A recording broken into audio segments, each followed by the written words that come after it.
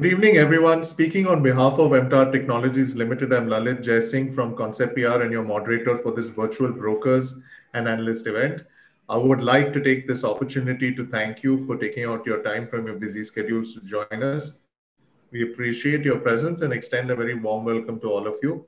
The objective of today's live session is to understand MTAR Technologies' interest in raising finance via an initial public offering and what they do as a business organization.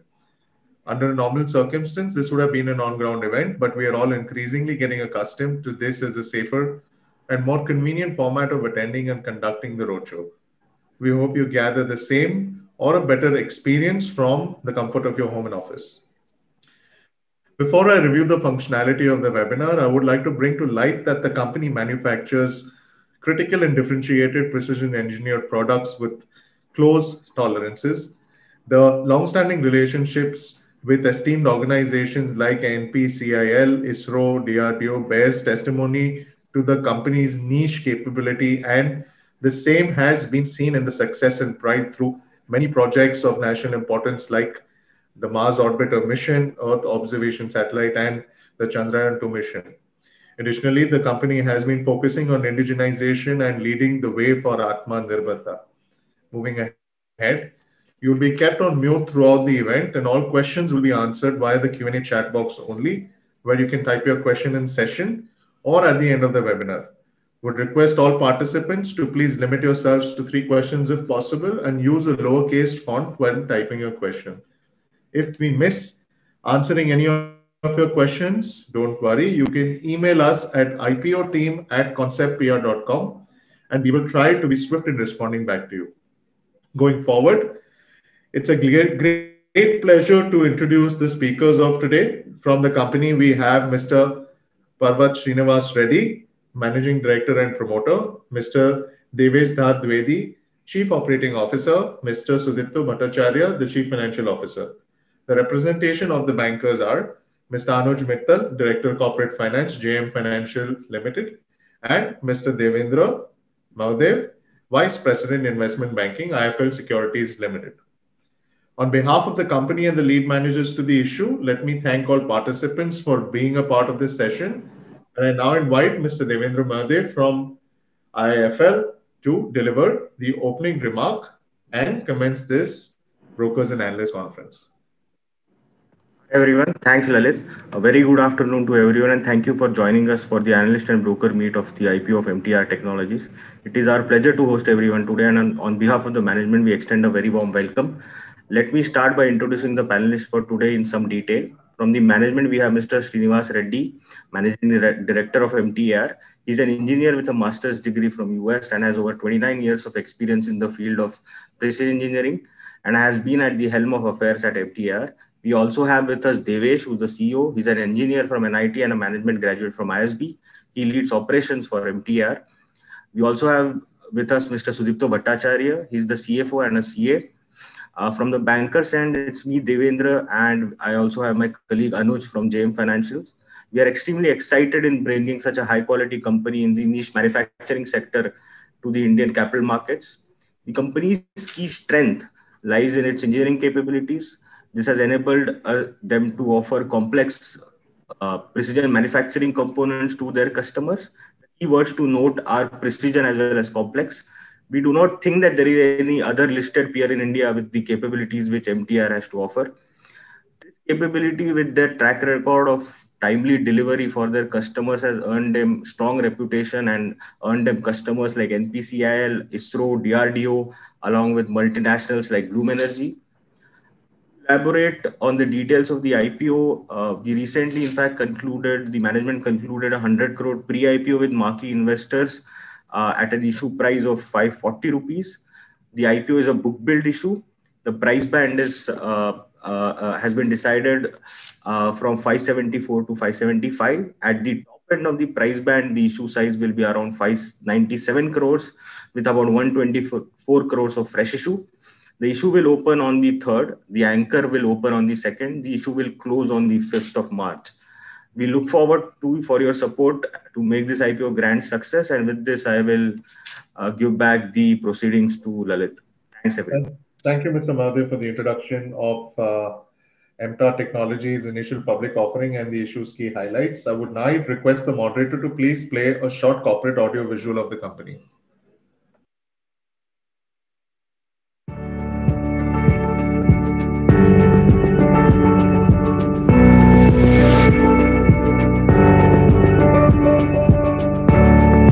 MTAR has started its journey in the year 1970 and has evolved over the years as a leading precision engineering player, catering to the manufacturing needs of national and global customers in strategic sectors such as nuclear, space and defense, and clean energy. From a humble beginning, we have now grown into 7 units, including a 100% export-oriented unit, catering to customers based out of Israel and United States of America, among others. Our units are equipped with advanced CNC machines and all the other manufacturing facilities under one roof. MTAR is capable to provide one-stop solution for major manufacturing and integration requirements. We have in-house micro to heavy precision machining, specialized fabrication and welding capabilities, vacuum brazing facilities, assembly and testing, heat treatment, surface treatment, and special processes such as painting. We have extensive and stringent testing and quality control mechanisms with experience in formulating quality assurance plans and carrying out inspection. Full-fledged facilities for all QC and QA activities such as 3D CMMs, laser measuring instrument, etc., and NDT facilities such as radiography, ultrasonic, vibration testing facility, dye penetrant. We undertake identification and inspection at each stage of manufacturing. MTAR is in the process of establishing a new unit at Adibatla. This unit shall be catering to advanced sheet metal verticals. The company is also planning to construct an additional facility for specialized fabrication. Most of our manufacturing facilities are AS 9100D and ISO 9001-2015 certified. The company has also initiated the certification process for ISO 14001-2015, 27001-2013, 45001-2018, and NADCAP. The product development process is complemented with R&D and workforce expertise to ensure maintenance of quality standards, complex product manufacturing, wide product portfolio, long-standing customer relationship, state-of-the-art facilities, strong and diversified supplier base, track record in financial growth, and experienced and qualified management team are our key competitive strengths.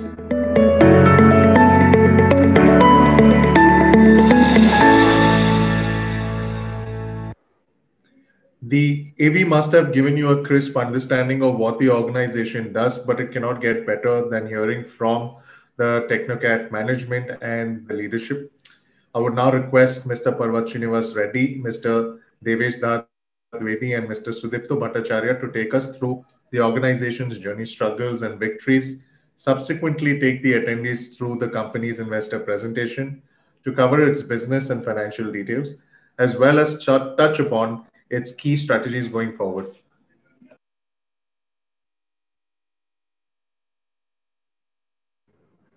Thank you, Lalit. And good afternoon, ladies and gentlemen. I'm Srinivas Reddy here, Managing Director of MTAR Technologies. With me, we have our Chief Operating Officer, Mr. Devesh Dwivedi, who's a mechanical engineer himself. He worked in the DRDO earlier in the design section of the missiles division, and also with Bharat Forge in finance, operations, strategy. Has been a great addition to a senior management team over the years. We also have Sudipto Bhattacharya, who is our CFO. Worked in companies like ACC, Lafarge, Haldia Petrochemicals. Has 35 plus years of experience in finance and systems implementation. Has been a great addition to our senior management team as well. So let me move on to the presentation. See, MTR evolved over the years as the leading precision engineering company. Hello.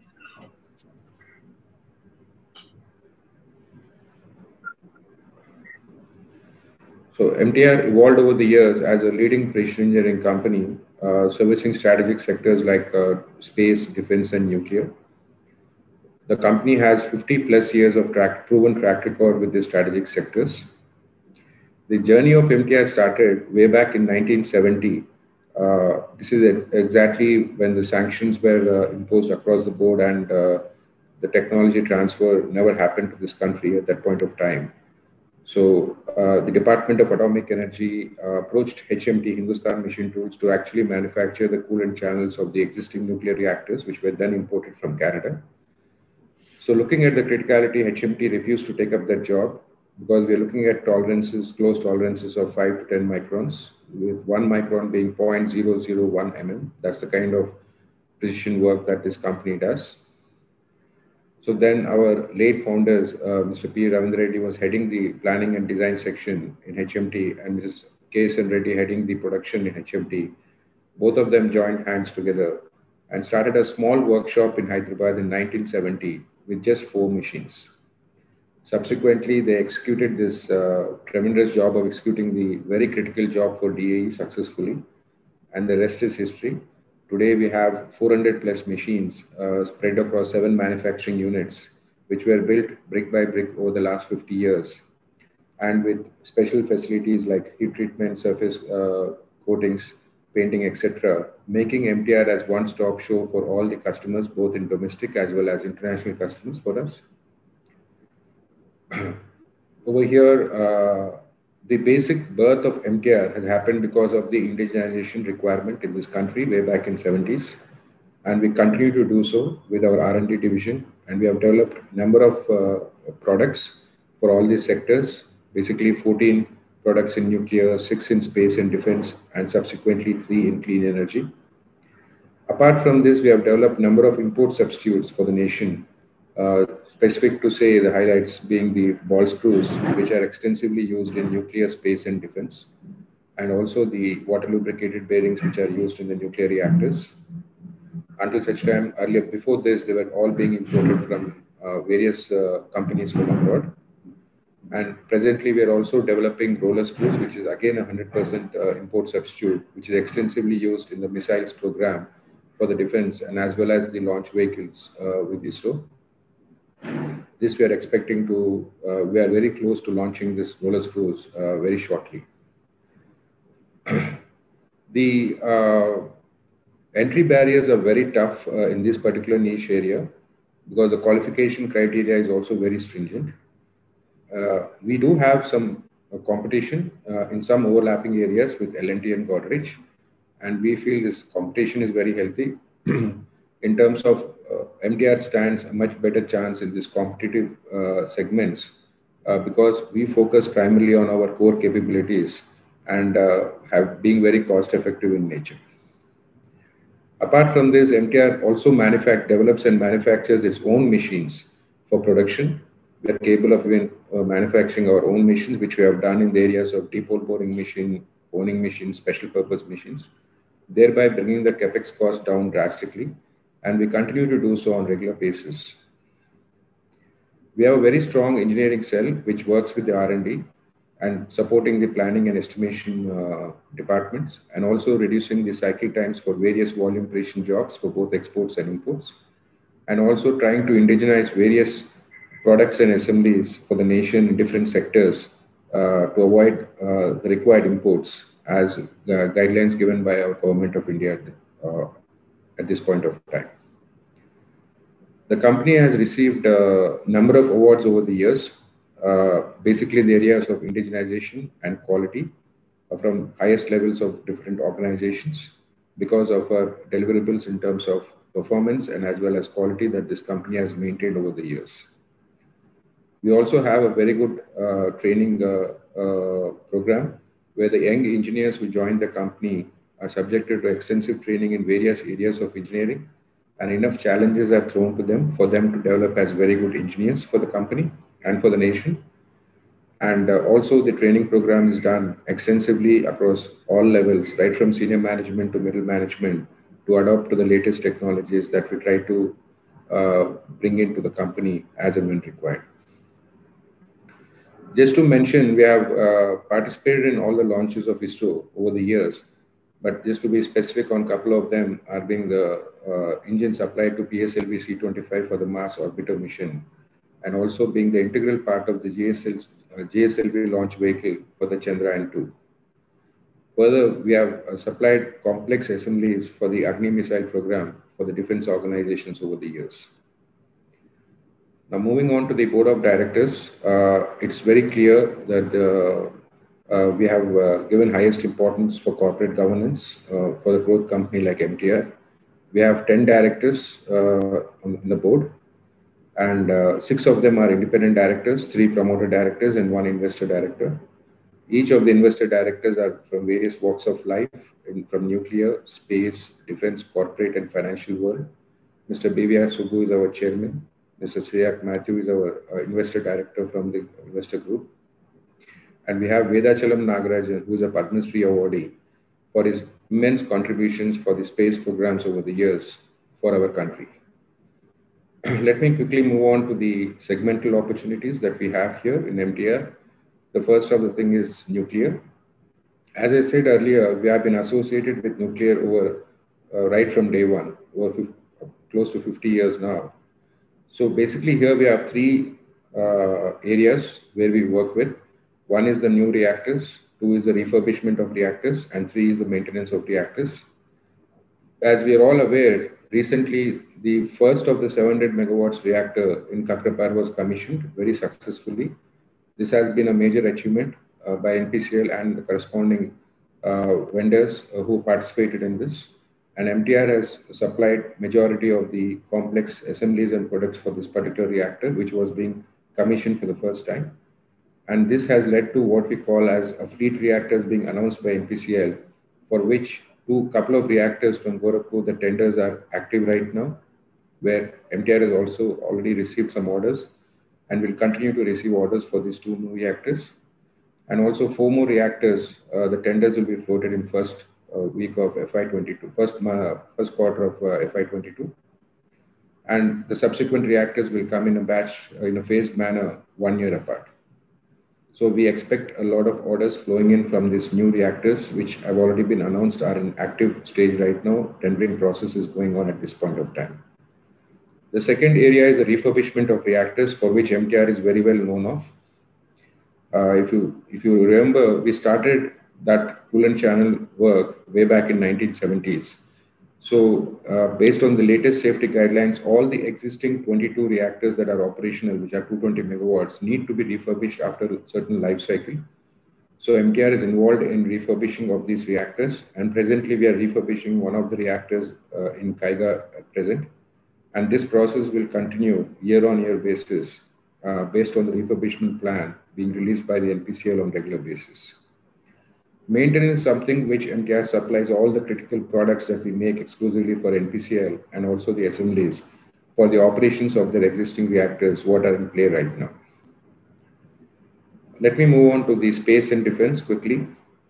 We started supplying to ISRO way back in 1983 with very complicated precision components for them. But by 1989, the first of the fully assembled rocket engine was rolled out from MTAR. And we continue to supply these engines till date very successfully without any kind of blemish in terms of quality and performance, and which is being used in every of the launches that ISRO undertakes on a regular basis. The second development which we have done over the years has been the cryogenic engine, which is very prestigious, where we manufacture the main kit of the cryogenic engines, that is the booster pumps, the turbo pumps, the gas generators and injector heads, and finally they get integrated in ISRO. And we also supply some very critical valves for the satellites. Apart from this, over the last 4 years, we looked at how we need to improve our wallet share in the space program. So our R&D has worked on various products which are now being rolled out in FY22. One such is the semi-cryo engine, fully assembled engine, which is going to be used in the GSLV launch vehicle to carry a payload of 6,000 kgs. Just to explain to you, in PSLV, we carry a payload of 1000 kgs. In GSLV, with this semi-cryo engine, we can carry a payload of 6000 kgs. And that's going to get rolled out in FY22, which will add a lot of revenues to this company.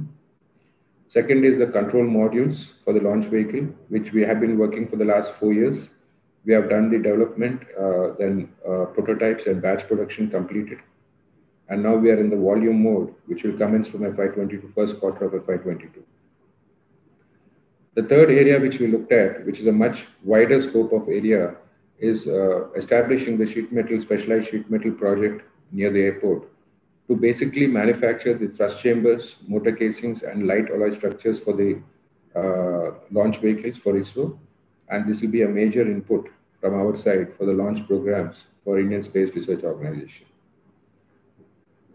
So moving on to defense, here we are basically involved in very niche areas in defense. As I said earlier, we are involved in the Agni missile program, which we have done extensively in various Agni missiles program that we worked with.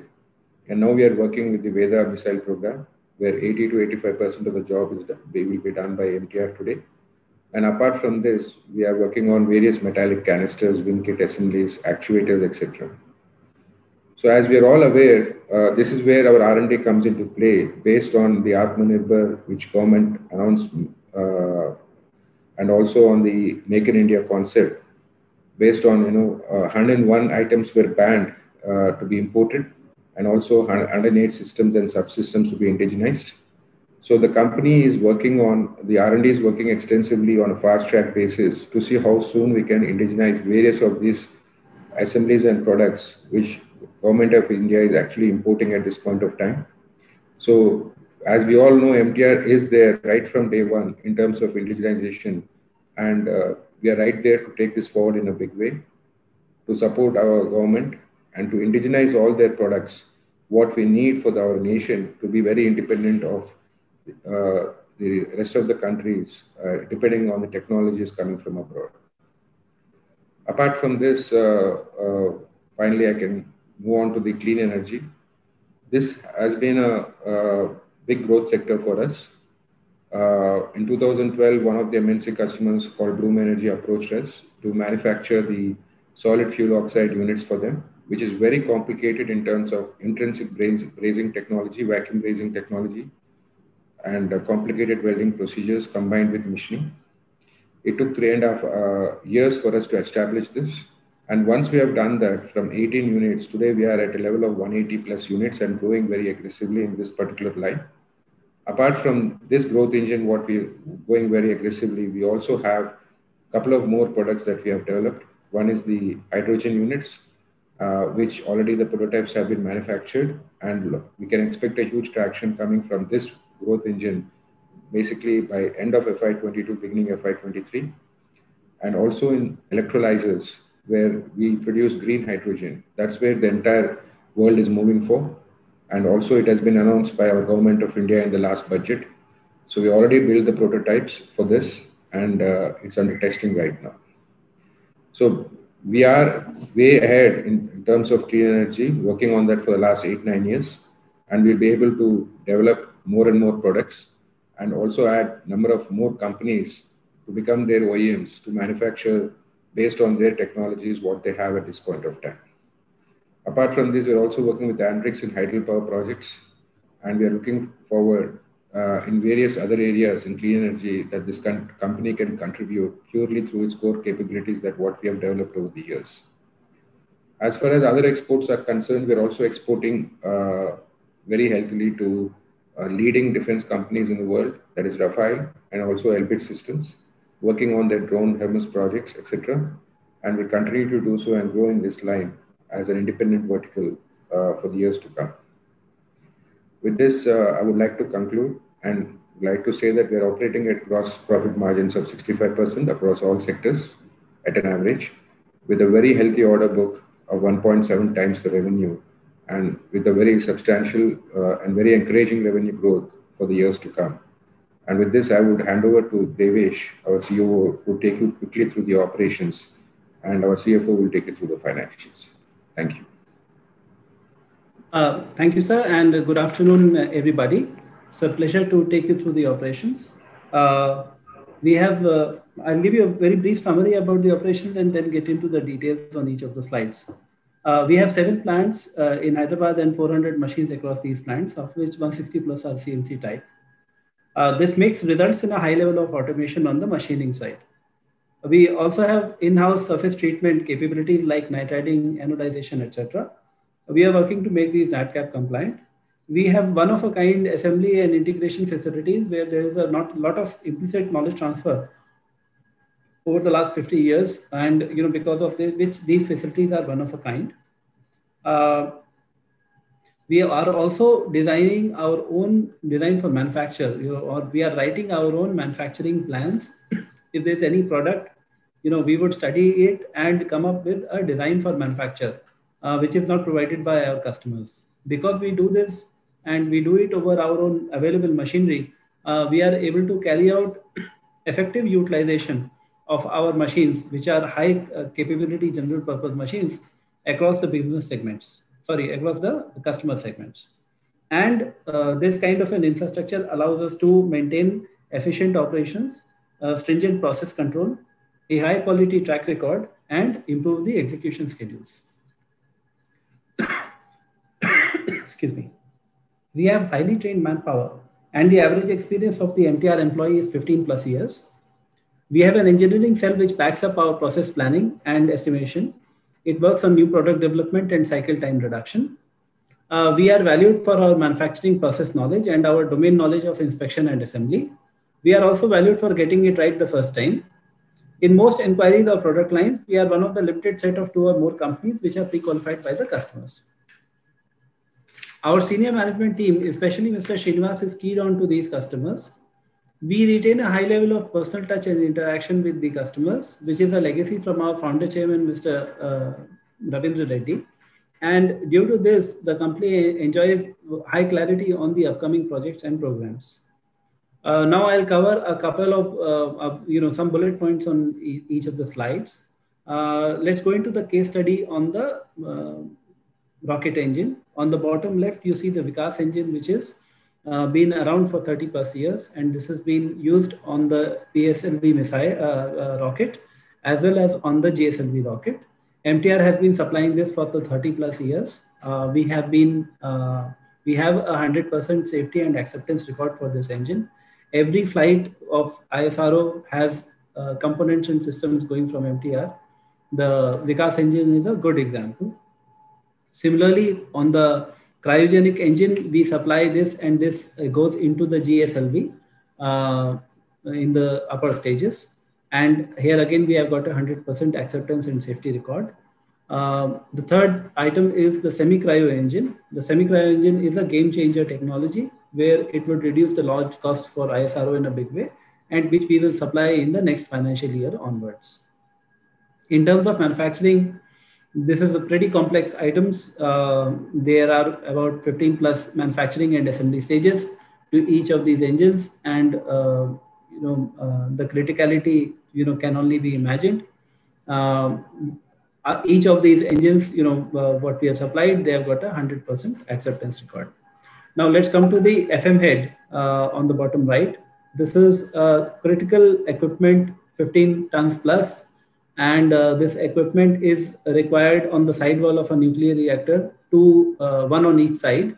And it is required for loading and unloading of the nuclear fuel. It's required to be available 24/7, 365. MTAR developed this 35 plus years ago with the Department of Atomic Energy. And we have got a large installed base of this over the 22 plus reactors across India. MTAR, has been doing this, and, it's very critical, 100% acceptance and safety record for this item as well. And it's required to be available 24/7, 365. So, the criticality can only be imagined. So let's go to the next slide. We have got 14 plus products on the nuclear side, 6 plus on the space and the defense side, and 3 plus on the clean energy side. So besides these products, we do a lot of components and subsystems, which we do not call by the name of products. And this kind of production mix gives us a high play between value and volume and allows us to utilize our facilities efficiently. We have got a healthy mix of production orders, which are about 85%, and then 15% are first time orders, which will give us scope for future volumes. Let's go into the next slide. MTAR is based out of Hyderabad, which is a defense manufacturing hub and close to major defense organizations. We are able to leverage this for getting access to high quality trained manpower, as well as access or absorb high quality, cutting edge technology, which can be utilized profitably for keeping the company on the cutting edge. We have also got state-of-the-art machinery like 7-axis mill turns and 5-axis VMCs, which very few players in the country can boast of. Let's go to the next slide. This is a summary slide of all that I have explained to you. Besides this, the sheet metal and the fabrication areas where the company is planning to expand, these are high value segments. These are, what we are making is some very critical equipment or parts where either the value addition content is very high and also the quality requirement is very high. For example, this is equivalent to making fuselages of various kinds of aircraft. So with that, let's go to the next slide. Thank you. Coming to the supply chain aspect, we have the requirement to work across all kinds of metals and therefore have developed a large and a diversified global supplier base. We work with highly specialized steel like 17.4 pH and have to employ extremely stringent standards in our quality checks while selecting our vendors and carrying out insourcing. In the area of space and defense, most of the orders received are on free issue of materials basis. The material is given to us by our customers free of charge against a bank guarantee. And in such cases, our revenue only captures the value addition that we do. Now with this, I'll just like to articulate the strategy of the company. Let's go to the strategy slides, please. So how we are planning to grow, going forward from here is we plan to capitalize on the large expected orders in the nuclear and the clean energy sector. We will be increasing our scale and scope by addition of capabilities in sheet metal and fabrication, leverage our large greenfield facilities at Adipatla of 9.5 acres, and work on import substitution. We will be keeping a tight control on the raw material costs and maintain the efficiency of production on the shop floor. We will also maintain a high focus on our manufacturing capabilities, identify and remove bottlenecks to address any capacity issues and address any manufacturing constraints by aggressively removing the bottleneck, adding capex or using technology as required. We plan to expand our customer base, especially in the clean energy, which might further drive our export growth. We also plan to further increase our product portfolio within Bloom Energy with hydrogen-based equipment like electrolyzers and sheet metal components. So with this, I will conclude and request Sudipto to take over on the financials.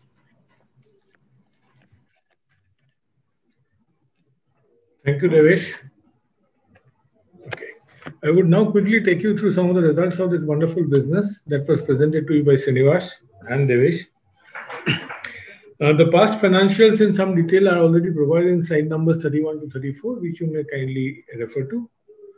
Our order book has been growing steadily at about 30% CAGR over the last 3 years. Our current pending order book is about 1.5 times that of our estimated revenue for the current year. This gives a strong visibility of growth going forward. MTAR has enjoyed significant growth in revenue over the past 3 years at 16% CAGR. We expect to close this year upwards of 250 crores, continuing the growth trend. We had lost about 2 months of operations due to COVID-related disruptions. However, in spite of the COVID-related disruptions and the loss of operations, the MTAR team has been able to deliver strong revenue growth in the first half of financial year 2021, along with maintaining margins. The gross margin level of the company has been consistently high at 65% due to our presence in the high margin niche sector, as explained by Srinivas. MTAR's EBITDA has effectively doubled from 33 crores to 63 crores between FY18 and FY20. Our EBITDA margins have also been growing, and with the current capacity being around capacity utilization being around 50%, we expect our margins to improve further in the next couple of years as leveraging economies of scale. Next slide. Thank you. The strong growth in EBITDA has been coupled with strong operating cash flows, which is driven by our focus both on improving operating margins as well as working capital cycle. In FY20, the operating cash flow was about 56 crores, and when this is compared with the EBITDA for the comparable period of 63 crores, it indicates a healthy operating model and good liquidity in business. However, in the first half of financial year 21, our cash flows got affected, which is an aberration mainly resulted from the disruptions related to COVID. The company is steadily coming out of the effects of those disruptions and expect to have sustained cash flow generation as we enter the next phase of high growth at 40% plus revenue over the next 2 years. The company has been able to maintain very good liquidity in spite of having paid 3 dividends, having carried out the buyback of share, and having invested about 45 crores in capex over the last 3 years out of internal accruals. We have maintained the strong balance sheet discipline and are almost debt-free in spite of growing at a fast pace.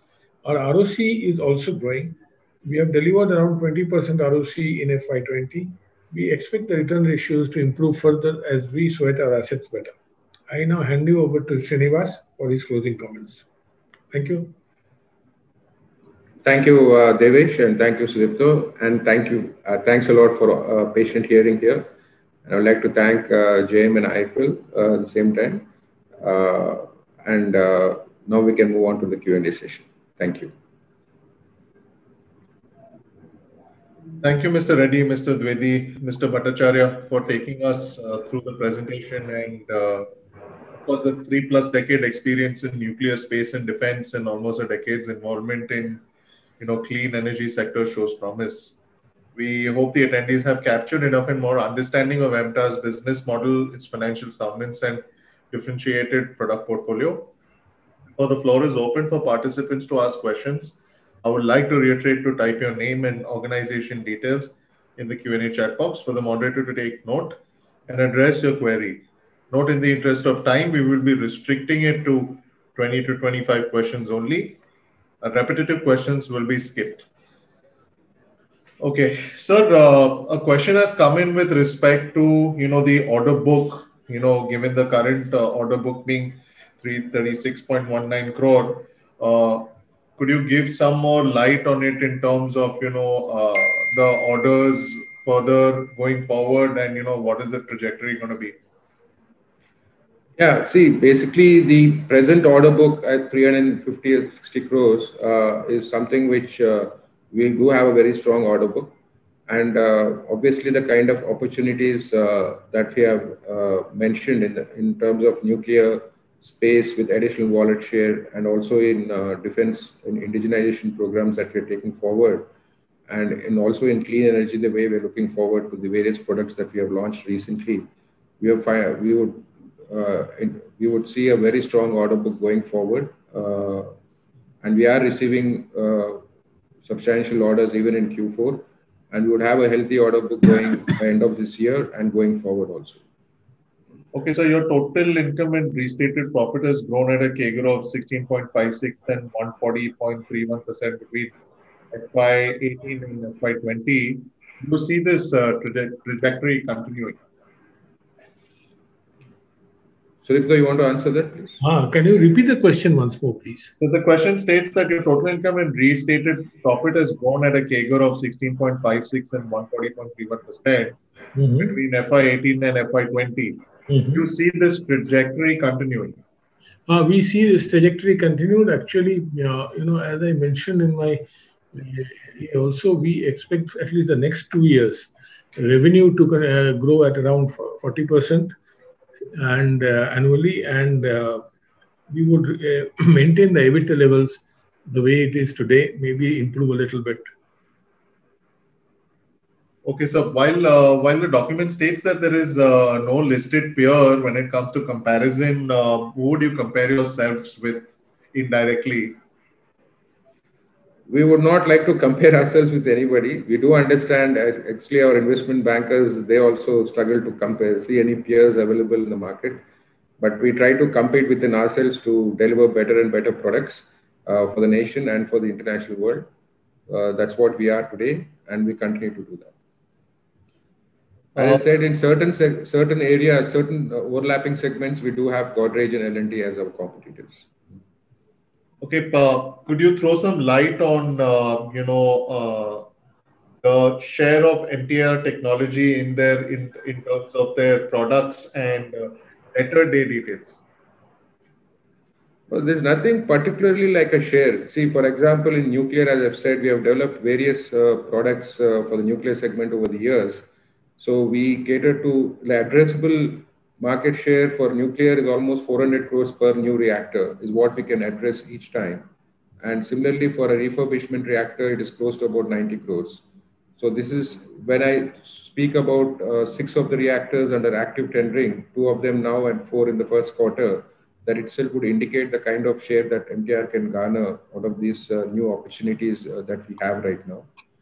In space, obviously, we cater in the niche area of supplying rocket engines and cryogenic engines. And as I said earlier, the semi-cryo engine is going to get rolled out, the control modules. So our percentage share in a PSLV launch vehicle would probably go from 13 to 14% to close to about 18 to 20%.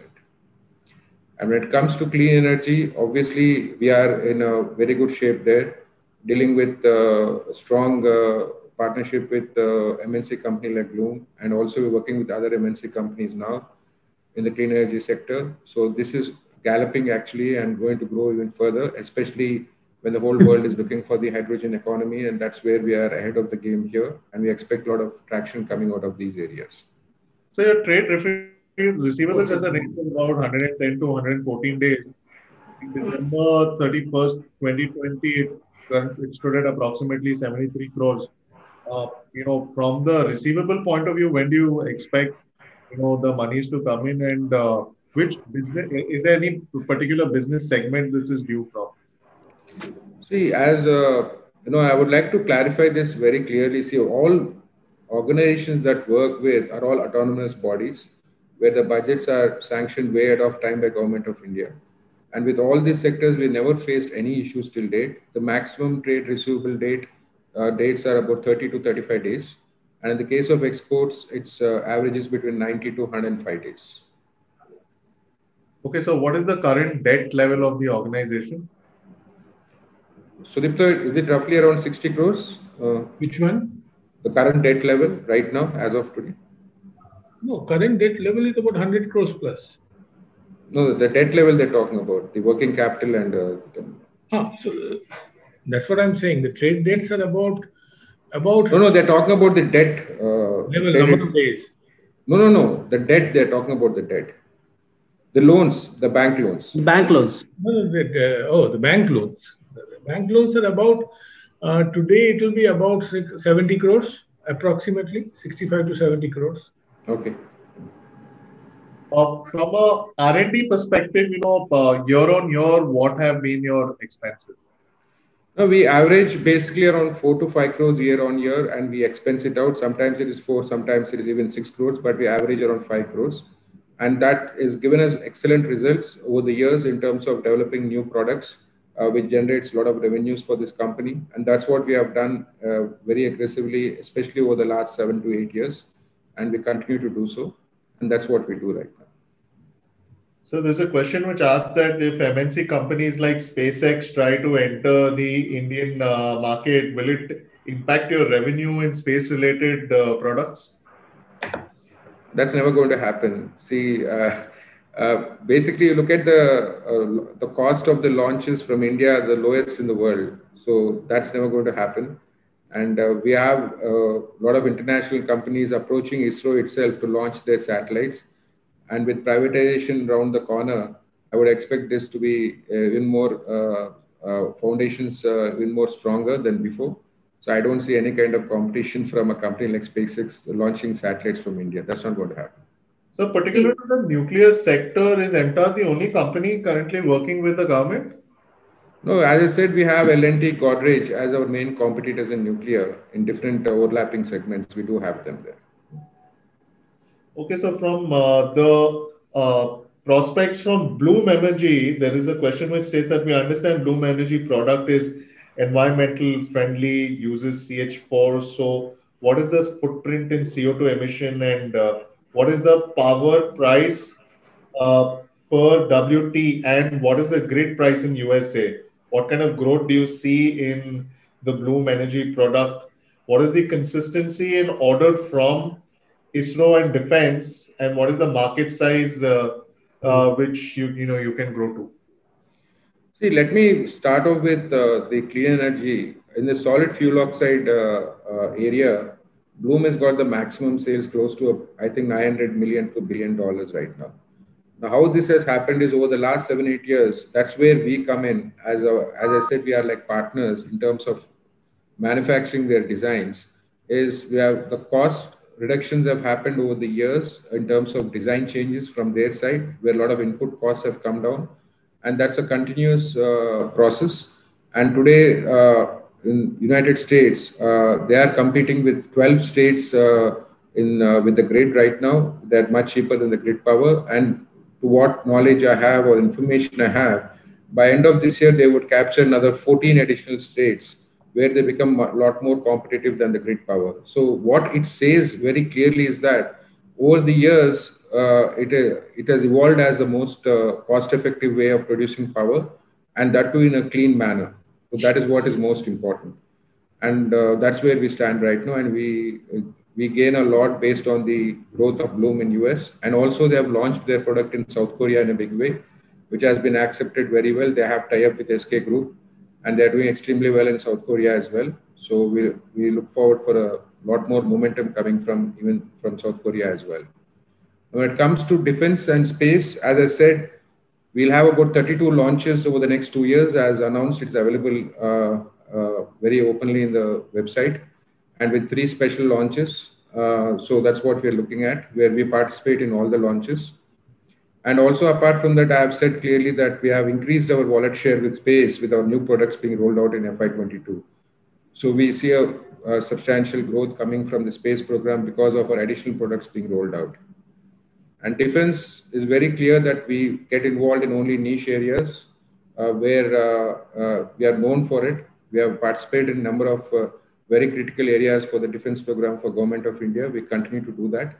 And in fact, we're also exporting in huge numbers assemblies and products to Rafael and Elbit Systems, the leading defense companies in the world, in Israel, where the technology is way advanced. So we're capable to even supplying to them.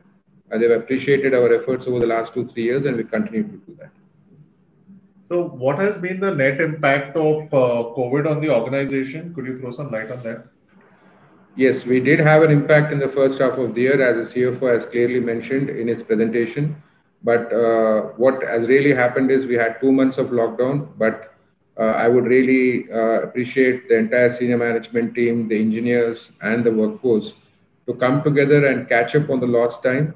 And we have successfully done that. And today we can proudly say that we're able to achieve the numbers what we promised to our board of directors at the beginning of the year, much before COVID, and we are right on track with that. And I would really appreciate the entire team to basically achieve what they have done till date. So, with respect to the postponement of projects, of course, because of aberrations like COVID coming in, the kind of cost overruns that come into the picture, do you have provisions for these? We never had that kind of a situation at all. The reason being, we had a very strong order book that we should not forget. So we were executing the orders what we had, and we also were getting the free issue material from the departments like space. They give us free issue material, and the raw material is not in our country. It's not. We don't purchase the raw material. So we had enough support from the organizations. We had a strong order book for which we executed what we had on hand. So we didn't technically have any such issues. Whatever orders for the future were supposed to be released during the first half, all such orders are getting released during the second half of the year, which are for the future years. So that's why I said our order book would grow over the next 4 to 6 months, even much stronger than what number we are showing there. So it is understood that you are eligible and currently enjoying a reduced tax rate. Will that continue in the future? Sulipto, you want to answer that, please? Yeah, You're talking. we are enjoying a reduced tax rate, which is where the threshold limit for turnover is about 400 crores. So we expect to cross that, let us say, in 23, definitely, if not earlier. Uh, However, we are seriously, we have not been going to the lower tax regime, which is on offer, because we had certain tax benefits which we wanted to complete. So, in all probability, in the next year, we will go for the lower tax regime, which also requires that we do not make certain claims for exemption and deductions. In which case, my tax rate effectively will become about 25%. From the current mix of development versus volume-based production, will that continue to stay in the coming times too? I understand, but Yes. Srinivas is the best person to tell you. Yeah. See, the development activity is a continuous process in MTR, and volume based is something which obviously we will be going for. But we will never forget, as I said very clearly, our R&D continuously works on developmental activities for indigenization of products, which will eventually lead to that kind of volume production or the growth for the company. So both go hand in hand, and that's why we have a strong R&D division with a team of engineers working on it on regular basis, and that's been our strength over the years. So let's not forget that this company was built over 50 years brick by brick, and we continue to do that very sincerely to indigenize as many products as possible for the nation and for the benefit of the customers. So there's a question which asks that, in case there is a shift, to move from the cost effectiveness point of view to semi-cryo engines, will it lead in any kind of revenue decline for MTAR? What percentage is the current revenue contribution of cryo engines to MTAR? See, semi-cryo engine is roughly, Devesh, is around 5 crores, right? Is much more Yes, than sir. what we are doing today. Yes, sir, you're So the right, sir. revenues will actually double, right? So that's what Yes. it is. Sir, I'll come in here. See, the semi-cryo engine is basically, designed for a particular type of GSLV, rocket. When you are having the launch, weight, the weight of the payload, going above 5-6 tons, that is where it really kicks in. And the existing technology, the cryogenic, it is not a situation where one will replace the other. It is that there are different kind of missions for which the semi-cryo will come in, and obviously being cost effective, the overall launch economics will be affected positively. You had mentioned about SpaceX coming in and trying to take away ISRO's market. Well, ISRO is not sitting quiet. They are doing it and we are helping them. So that's how it works. So from the segments perspective, there is a question which states that, you've got a 93 crore nuclear order book, and, 80 crores in clean energy. Yeah. When are these, projects in terms of execution, how many months is it going to take for you to complete? Uh, Go ahead, sir. Yeah. So basically, these are all taking a year or year and a half at the maximum, not beyond that. Like for example, space we have 173 crores of order book.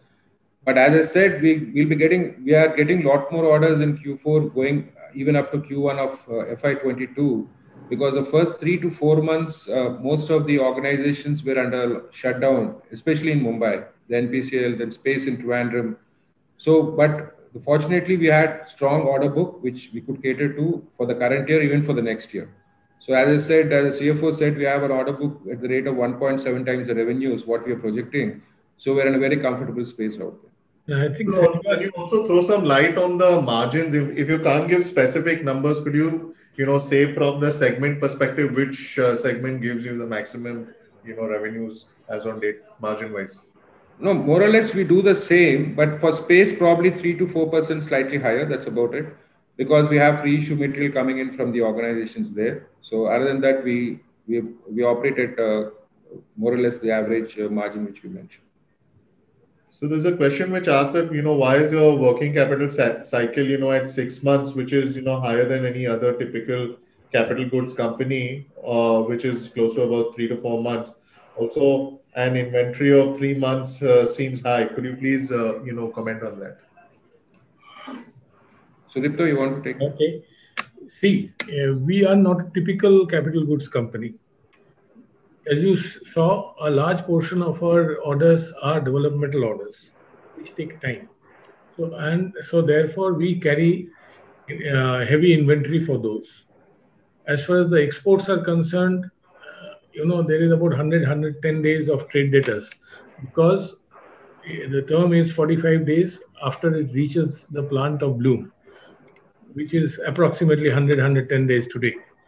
So these are circumstances which are contracted circumstances. We can't help it. But we are trying our best to reduce the cycles, and also our margins are good enough to handle such working capital heavy contracts. Okay, so from the contracts point of view, there's a question which asks that, your contracts are short term in nature, but I mean, you have had associations with your clients for a fairly long time. So, is this order based, or is it for a specific period? No, it's basically order based. Everything is order based. Basically, we have the contract signed or orders given to us for specific requirements. Like, for example, rocket engines, they give an order for 12 to 14 engines at one time, which we need to deliver. So that's what happens. So everything is order based. Sir, in addition to the capex that you're doing at Adibatla, you're also looking to set up a separate sheet metal facility. Is that going to be specific to some customer, or is it for all your customers?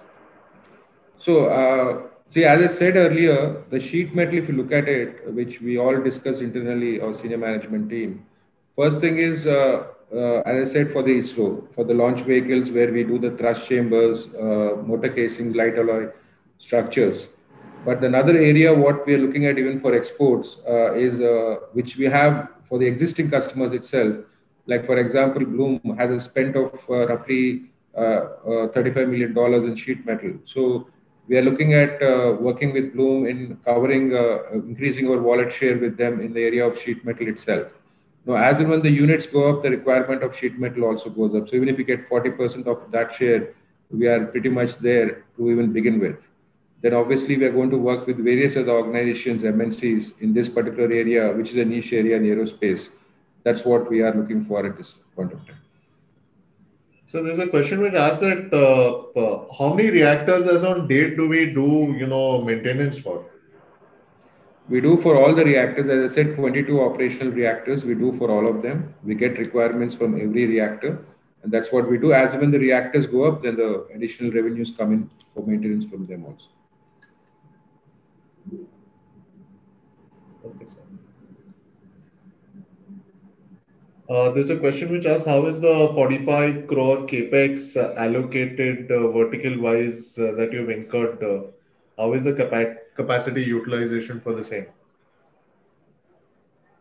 Devesh, you want to answer that? Yes, sir. That question is not very clear. You should ask with more clarity.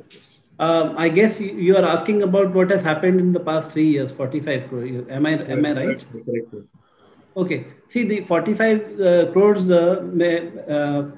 one major item was we had set up the aerospace machining facility as part of our export-oriented unit. That is where a significant chunk, about 17 to 20 crores approximately, money went in. Now that business is yielding significant revenues for us, and it is a stepping stone to much better future growth. So that was entirely new, and it required to be invested because that capability didn't earlier exist in the company. Our capacity utilization has been generally about 45-50%. And the rest of the capex is basically about 10 crores of it has gone towards not about 5 crores of it has gone towards roller screws. Another 5 crores is going into roller screws. We have also set up the Adibatla shed and carried out civil construction. So those are the major areas where the 45 crores has been invested. Plus, we have bought, a few surplus machines, like, about 5-6 crores of machines have also been purchased for the other businesses. So, this basically tells you that most of the investment has been for either a new business area or towards Adibatla, which is a greenfield project. There's a question which asks that how much percentage of revenue generally comes in the Q4 segment? Q4 period. In the Q4. Yeah. Yeah, say about 28 to 30%. Okay, a question also asks that, besides being involved in the Agni missile program, is there any other, missile program that, do we cater to? We are working, for another project, called the Veda Missile Program, which is a super set of Agni missile. We are also working for the LRSAM, where we are making containers, and we are trying to bid on making equipment or LRUs for tactical missile programs where there are large volumes. So what is the total addressable market for, for the US, when it comes to the electrolyzer segment? Oh, there's nothing like, see, electrolyzers is a new product which is coming out right now, primarily for the generation of green hydrogen, which is called green because of the zero carbon emission. So there is a huge market. If you look at South Korea, for example, they have a requirement of 15,000 megawatts to be generated through hydrogen by 2040. So there is such a huge space in a small country like South Korea, let alone the other countries. So there is a lot of scope which we are looking at in a big way in the electrolyzers and hydrogen units at this point of time. So your operating model, is it cost plus in nature? No, it's not cost plus in nature. Absolutely not. Okay, what are the risks with regards to raw material prices increase? Devesh, you want to answer that? Sure, sir. See, okay. There are parts of the business, firstly, where we get compensated by the customer for price, for the cost escalation. So the nuclear side of the business works that way, that if we have got a contract, which is generally over more than a period of 1 year, and which most of the nuclear contracts, on the paper are that way, you get a price escalation, which is related to the CPI. And the CPI has components of raw material pricing in it. Coming to the other areas, in the case of space and defense, it's mostly free issue of materials, so there is not too much impact. In the cases where there is a price escalation, for example, in the case of Bloom, let's say we have got price escalation. We basically, sorry, we do not have price escalation, but if there is a cost inflation, the fact is that we kind of are able to mitigate it away because we get annual forecast of the volume from the customers, and therefore we lock in our purchase orders with the suppliers consequently and take forward deliveries. So therefore the price gets locked in, and fluctuations in the middle of the year do not affect us. So our price is considering the price at the point of time of bidding. So we are in some sense insulated from this problem. So the question which asks that, what is the average time cycle from bidding to execution and delivery? This is different by different customer segments.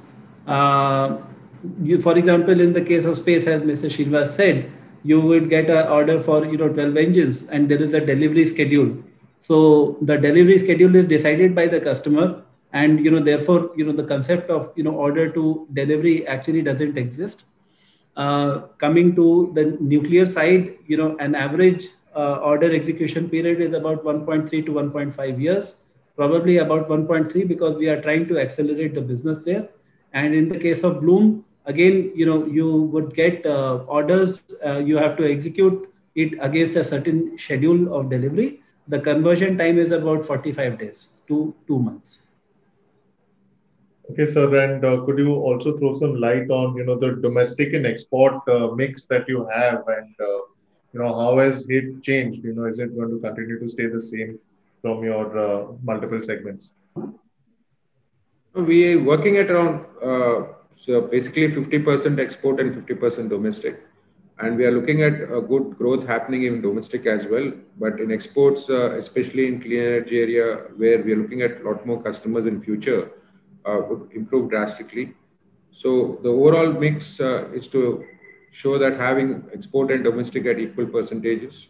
But in clean energy, if there is a real push on the revenues, then probably it can exceed by another 5 to 10% there. But it would be more or less the important thing here is even the domestic growth engines are doing very well right now and will continue to grow in that area also. But clean energy sector might grow even much faster.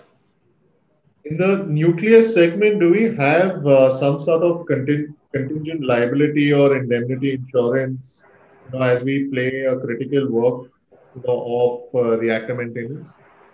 No, we don't have any liabilities there. What we give is for our products, we give a 1 year performance guarantee for our products. And over the last 50 years, there's not a single bank guarantee, whichever way bank guarantee has been encashed till today by any department with this company. And that's been a marvelous record that we have maintained till date. Okay, sir. Let's just wait for a few more questions to come in.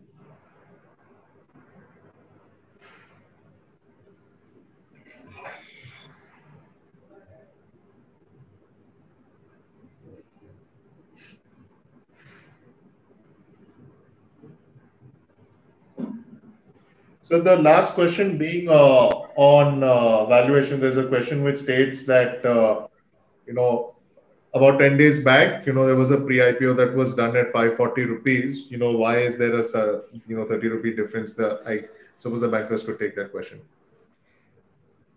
Right. I think so. With respect to valuation, we can only guide towards, if you refer the RHP, you will be able to see the 9-month reported EPS. And that if you annualize, that will give you a valuation of around 40 times on trailing numbers that we are targeting towards in the price band. And these are the kind of valuations that we are seeing leading investors, anchor investors also support. And that's really the only guidance that we can provide. Thank you, sir. I mean, we'll come to the end of the Q&A session here. In case there are any answers, which are pending, we will respond back to the individual separately in written. Thank you, everyone, for showing interest in knowing more about the company and its leadership and its future potential. I would now like to call upon Mr. Anuj Mittal to please make the closing speech before we end today's webinar. Thanks, Lalit. So on behalf of the book running lead managers, I would like to thank Mr. Parvat Srinivas Reddy and his team for their valuable insights into the MTAR Technologies and its IPO. To recap, MTAR Technologies is a distinct primary market opportunity as it manufactures high precision indigenous components, subsystems, assemblies, having components with low tolerances to serve projects of high national importance, strategic sectors, which are nuclear, space and defense, and clean energy. The company has a proven track record of long-standing relationships with customers with 16 plus years of relationship with the likes of NPCIL, 30 plus years with ISRO, 40 plus years with DRDO. Founded in 1970 as a partnership firm, the company was originally promoted by late P. Ravindra Reddy, late K. Satyanarayan Reddy, and P. Jayaprakash Reddy. It is currently being led by the managing director and promoter Parvat Srinivas Reddy. To recap, the details of the current issue are as follows. Issue opens Wednesday, March 3rd, 2021. Issue closes March 5th, Friday. The price band is rupees 574 to 575 per share. Issue size is rupees 595 to 596 crores. The investor categories are as follows. QIB portion not more than 50% of the issue size. Anchor investor portion up to 60% of the QIB portion. Non-institutional portion not less than 15% of the net offer to public. Retail portion not less than 35% of the net offer to public. We look forward to your support to make this IPO grand success. Thank you once again. Thank you, Mr. Mittal. Esteemed audience, we've now come to the end of the webinar. We look forward to your participation and support on making this initial public offering a great success. Wishing you all a great day and keep safe.